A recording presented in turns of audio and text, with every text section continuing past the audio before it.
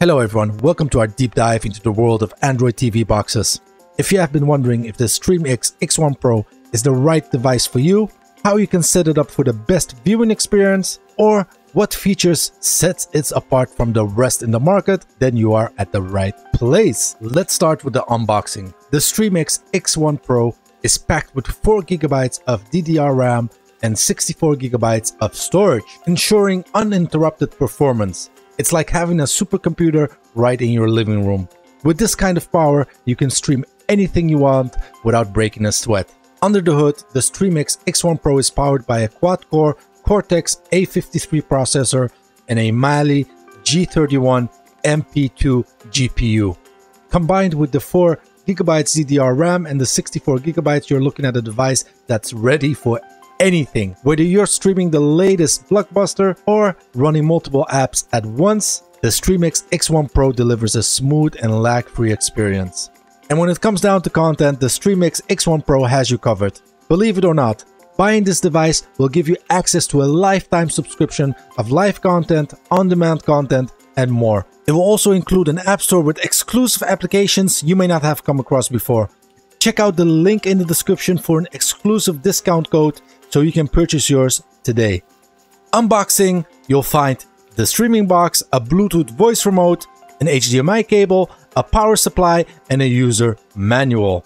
Setting up the StreamX X1 Pro is a breeze. Just plug it in, connect it to your TV with the included HDMI cable, and follow the on-screen instructions. So the device is connected to the power cable and the HDMI cable. I will not be using the internet cable as it already has Wi-Fi 6 and that works pretty good. You can even add more storage if you want and you're a bit crazy, because this slick design that even looks a bit like the Nvidia Shield is a powerhouse when it comes to streaming. It has 4GB of RAM and 64GB of storage. That being said, let's go ahead and talk about the remote, which is also very smooth. It has Google Voice Control and it also has a mouse function, so you can actually use a mouse. Let's go ahead and go through the steps quickly. And with this device, with the StreamX X1 Pro, you'll get a lifetime subscription of live content, video on demand, and even playback. Let's go ahead and connect through our Wi-Fi quickly. And the next step, we're gonna go ahead and fit the screen. And we can hit finish, and that's about it. Oh my gosh, usually with a Google Home device or a Fire Stick, you're probably busy for 15 minutes setting everything up, logging in here, downloading all the apps that are pre-installed, which also is going to take some time. With this, it's already done. So like mentioned before, you'll get a lifetime subscription just by buying the device. And that being said, if you want this device, if it's a good fit for you, go ahead and check out the link in the description that will give you a premium discount. So I'm very curious. The first thing that you want to do, of course, is activate the voice control, and you'll do that by connecting your Google account, which I won't be doing this in this video, but later on. But you want to press the home button or the voice control button, and you want to press and hold the OK and the return button, so it will start connecting and pairing. And that's when you can actually also use the mouse button.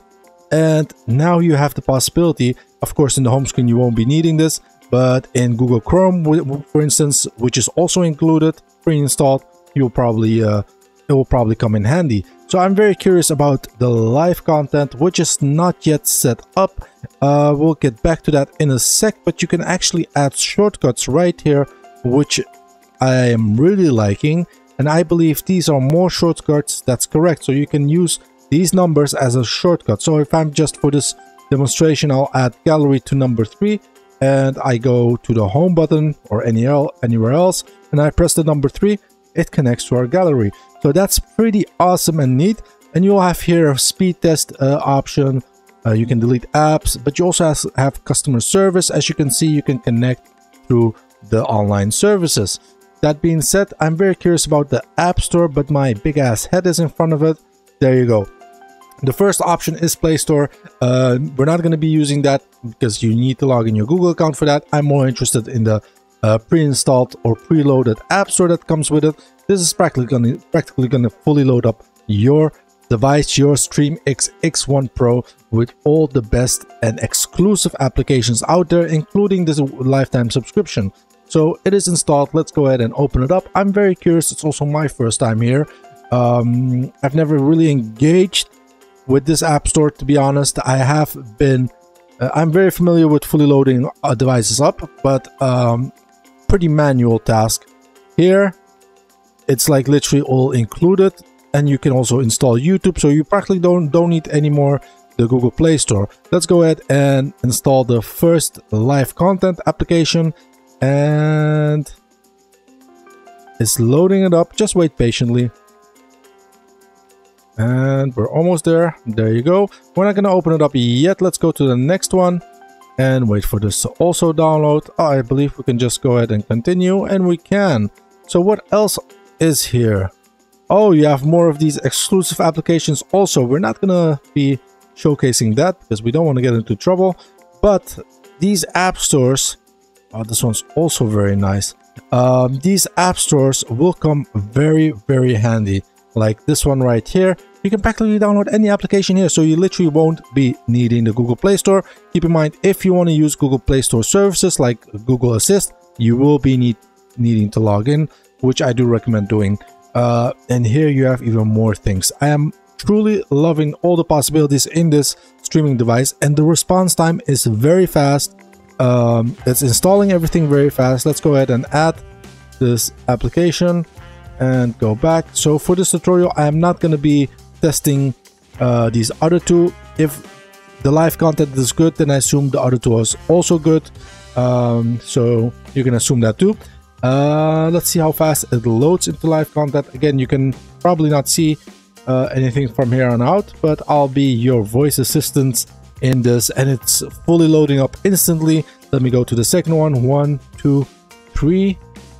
Okay, 3 seconds to load to the next one. Again, 1, 2, 3, 3.5, 4 seconds to load. So that is, and the quality, let's check the quality. Honestly, this is like 4K to me. I'm not sure if it's 4K. It's between full HD and 4K. I'm telling you, it is a very good quality, especially because it's a one time you only pay for the device, and it comes with a lifetime subscription. If you want to know more about the content itself and how many, because there's a lot, I believe, a lot, I forgot about it exactly, but go check out the website or the link in the description.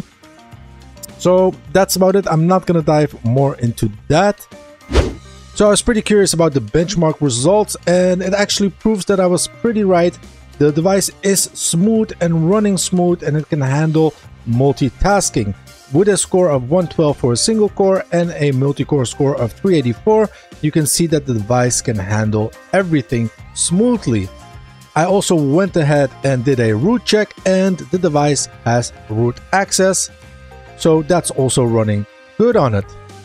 And lastly, when buying Android TV boxes, they always claim to have specifications, but if you go deep and dive into the product itself, you see that what they claim is most of the time false.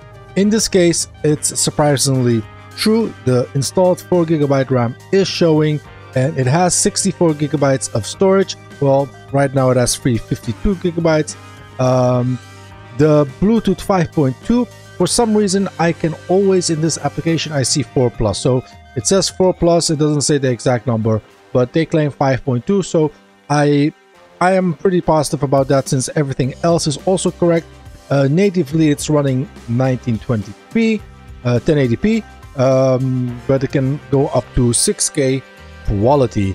So GPU wise, it has what it also stated in the beginning of this video, and it has a 60 frames per second. That being said, the quad-core Cortex A53 processor, 1.5 MHz, is also something that was stated on the site. That being said, I believe this video has come to an end.